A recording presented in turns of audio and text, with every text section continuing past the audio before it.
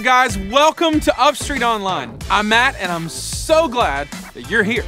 This month, we're talking about the most important thing that ever happened in the history of the world, and how that one thing, it can give you hope today. And as you can see, we're going big. So let's tee things up with a brand new That Show with That Guy. What is up, That Show family? Welcome to another episode. Before I explain to you guys what we're about to get into, I want to introduce you to a friend that's going to help me out with today's video. Everybody give a warm That Show family welcome to Daniel. What's up? Daniel, What's up? Thank you for being on the show today. Of course. How are you feeling? I gotta be honest, I'm nervous. Nervous? I'm really nervous. Nervous, that makes sense. We should just get into it because I think they'll probably understand when they see what's going on. Oh yeah. 3, 2, 1. That Show family, we're gonna do some spicy trivia. So here's how this is gonna work. I'm gonna ask Daniel a question. If he gets it right, I eat my first wing. If he gets it wrong, he eats his first wing. Then we'll switch. We're just going, okay? Yeah. First question for you. In which capital city of Europe would you find the Eiffel Tower? Paris? Dang it, yes, he got it right. First wing, first level. No, it's not gonna be hot. It's warm. Ask me a question. What kind of trees do acorns come from? Oak tree? Oak tree. Yeah, you eat yours. I join you. We both know our trivia. Okay, while you're munching on that one, I'm gonna ask you round 2. What is a group of lions called? Oh, come on. Lion King. It's a pride. Dang it! Yes, it's a pride. It is. A little bit of a Trojan horse. And it looks good, but then it enters and it's like... How many continents are there in the whole world? 7?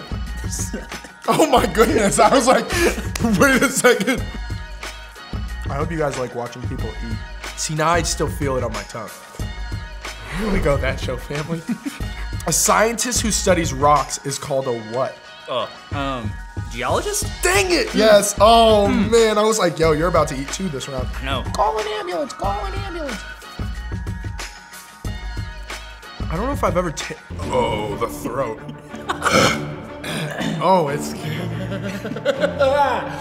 What movie will you find characters who are looking for a brain, a heart, and courage? Wizard of Oz. That's gonna be a lot harder.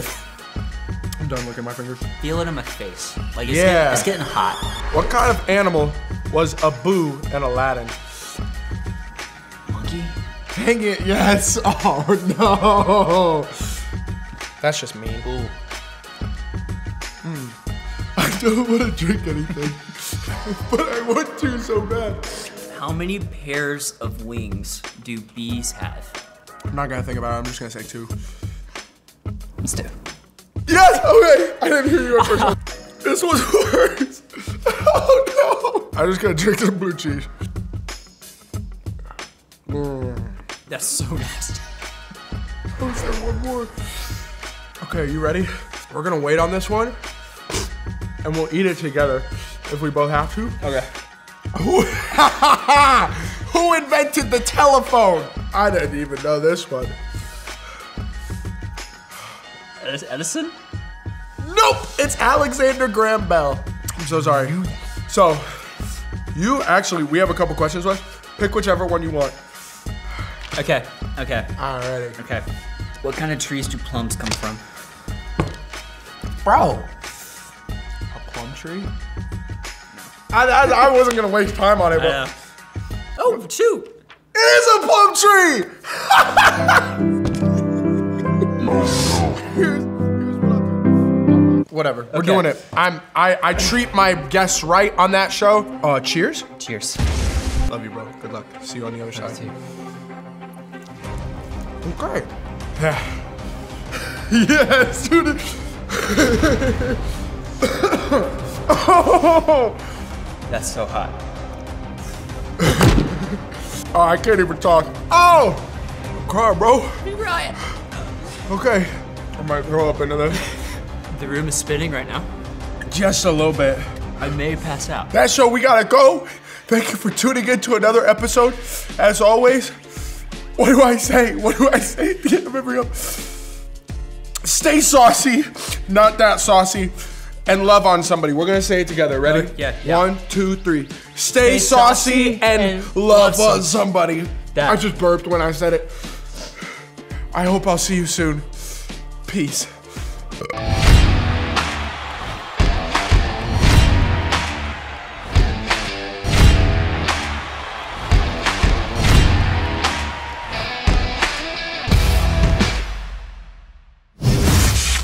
Guys, look where we are. I love a stadium. I love even more watching a great game in a stadium. You know, every single year since I was a little kid, my dad and I, we'd go to the stadium and watch the Atlanta Braves play. See, first it was at Turner Field, and now at Truist Park, and every single year we would get our hot dogs, mustard and relish for him, and well, ketchup only for me, of course, and we'd wear all of our gear, our foam fingers, we'd sit in the stands, and we would just cheer so loud, and we would have so much hope. This would be the year that the Braves would win the World Series. And then year after year, after year, after 25 years, it just felt like it was done, right? Because they kept losing. Like sometimes they were the worst team in the entire league, but we'd still sit there. We'd sit through the trouble of rain and long, boring games. And the blazing heat. And then even, the freezing cold. But it was okay, because we had hope. One day our team was gonna win. I mean, that's what hope is, right? It's believing something good is going to happen. No matter what trouble we face, we believe that it can still turn out good. Like, we have hope to get an A on that really hard math test. Or we hope that the dentist says we don't have any cavities. I mean, I hope that every single time. We hope that someone will want to play with us at recess. See, hope is believing something good is going to happen. Well, the week leading up to Easter, Matthew and Luke in the Bible, they said that they saw a lot of people in the city of Jerusalem with hope. The people had just heard that Jesus was coming to town, and they believed that something good was about to happen. Because they'd been waiting and they'd been hoping for the one person that God had promised so long ago, the one who would overcome all their trouble and be the Savior. And then they started hearing stories about this guy named Jesus. And Jesus said that he was the Son of God. And they'd heard that he'd been doing all these miracles. And see, then they heard that there were blind men who now could see, and that people who were sick were now all of a sudden better. There was even a little girl. She had died, and Jesus brought her back to life. So when they heard that Jesus was coming to Jerusalem, they got so excited, and they lined the streets just like the people did at the Braves parade after they finally won the World Series. And they took their coats off, and they cut palm branches, and they laid it all down on the street. And then they saw him. There was Jesus, the one that they'd been waiting for. And suddenly the crowd goes wild. Hosanna! Hosanna, they shouted. The one who saves, Hosanna. It's kind of like how my dad and I felt when we watched the Braves finally win that World Series. Like, yes, we've waited all this time. We've hoped. It's been so long, and it's here. Finally. See, Jesus brought with him so much hope for people. We can all be like big fans in a stadium shouting his name, because what Jesus came to do on Easter overcomes all our troubles. It's the good thing that we've all been waiting for. And we'll tell you more about that next week. But today, here's what I want you to remember. You can have hope no matter what trouble comes your way, because God is with us. And you don't have to face trouble alone. And Jesus, he came to give us hope.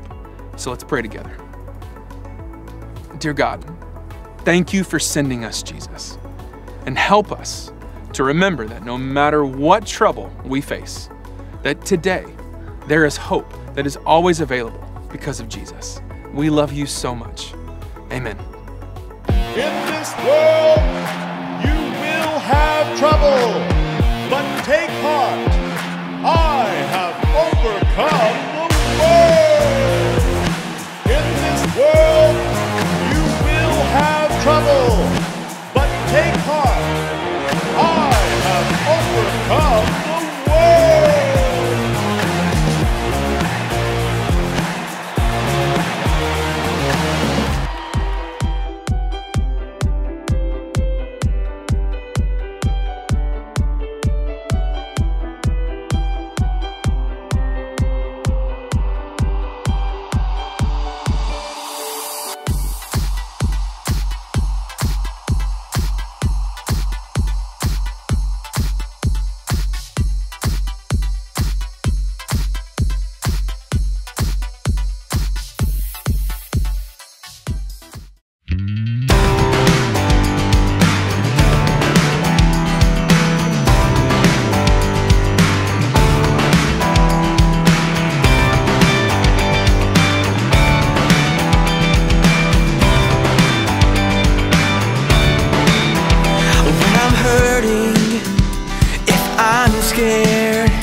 God, you help me, God, you are there. And in my troubles, I trust in you. All your promises are true. Jesus is our hope, Jesus is our answer. We will trust in Him, always and forever. More than we can see, more than we can know. Forever we will say, Jesus is our hope. Jesus is our hope. When I'm hurting, when I'm scared, God, you help me, God, you are there. And in my troubles, I trust in you. All your promises are